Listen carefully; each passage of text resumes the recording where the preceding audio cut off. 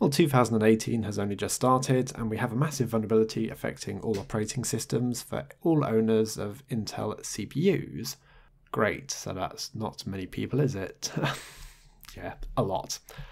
So a paper has been put together by a bunch of eggheads in the Graz University of Technology in Austria, and it's to do with the Address Space Layout Randomisation. The modern operating system kernels employ Address Space Layout Randomisation to prevent control flow hijacking attacks and code injection attacks. While kernel security relies fundamentally on preventing access to address information, recent attacks have shown that hardware directly leaks this information. Strictly splitting kernel space and user space has recently been proposed as a theoretical concept to close these side channels. However, this is not trivially possible due to architectural restrictions on the x86 platform.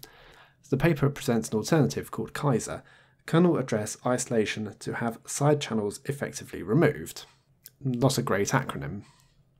So KAISER protects against double-page fault attacks, prefetch side channel attacks, and TSX-based side channel attacks. Finally, we demonstrate that KAISER has a runtime overhead of only 0.28%. It's actually a little bit worse than that, as we'll come on to later in this video. And on the wiki page about it, we have Kernel Page Table Isolation, KPTI, previously called KAISER. This is an alternative name given to the acronym. It is a hardening technique in Linux kernel to eliminate hardware security-related bug in modern Intel x86 CPUs by better isolating user space and address space memory. KPTI was merged into Linux kernel 4.15 to be released early 2018 and backported into Linux kernel 4.14.11. Microsoft Windows implemented an identical feature in Windows 10 build 17035 RS4, which I believe will be released in the Microsoft Tuesday of January 2018. So in a couple of weeks' time. Apple's macOS was similarly updated with KPTI in the 10.13.2 update.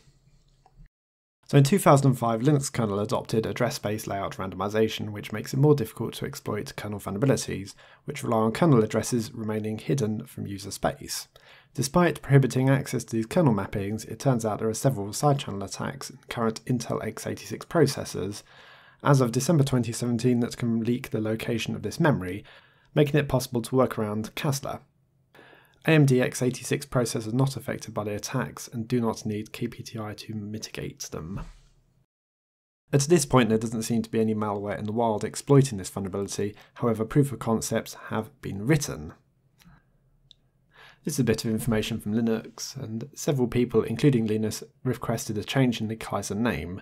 We came up with a list of technically correct acronyms: User Address Space Layout Separation, prefix UAS, forcibly unmap complete kernel with interrupt trampolines, prefix fuckwit.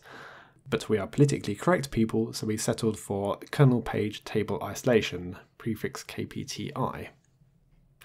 We do have confirmation from AMD that they are not vulnerable to the attack, so AMD processors are not subject to the type of attacks that the Kernel Page Table Isolation features protect against. The AMD microarchitecture does not allow memory references, including speculative references, that access higher privileged data when running in lesser privileged mode, when that access would result in a page fault. And this is a bit of a clue about the problems with Intel.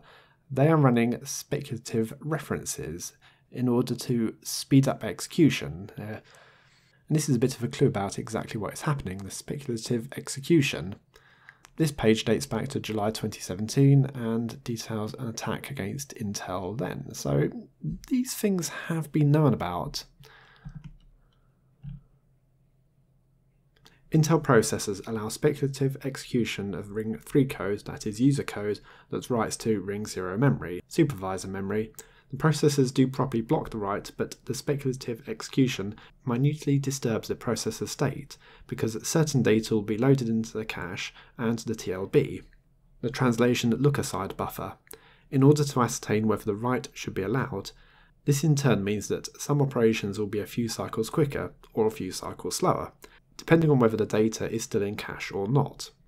As well as this, Intel processors have a special feature, such as the Software Guard Extensions, SGX, introduced with Skylake processors, that slightly change how attempts to access memory are handled.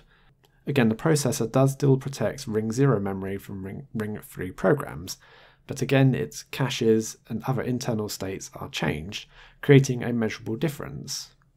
What we don't know yet is how much kernel memory information can be leaked to user programs, or how easily that leak can occur, and which Intel processors are affected. Again, it's not entirely clear, but indications are every Intel chip with speculative execution, which the mainstream processors introduced since the Pentium Pro from 1995 can leak information this way. The loss of speculative execution will slow some programs down considerably.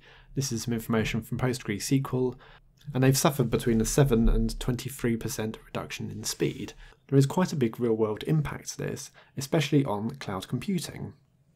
I wouldn't get too worried about anything just yet because there's no proof of concept malware in the wild. However, you will need to get your software patched at some point because this is something that malware authors could reverse engineer and abuse.